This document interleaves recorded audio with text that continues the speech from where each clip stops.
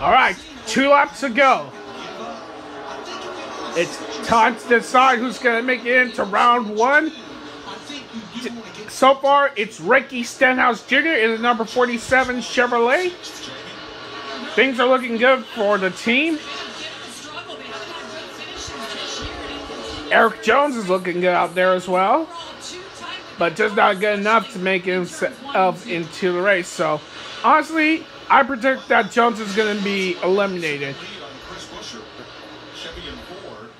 And out front, well, I was expecting Ricky Stenhouse Jr. to make it in, but still, it's great to see him do whatever it takes for him to make it in, because he wants to be in the All-Star race. So, yep. So, good job, Stenhouse. You got it.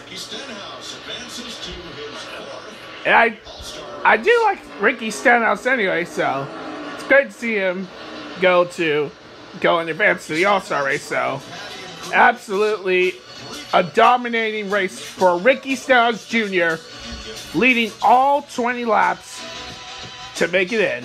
Nice.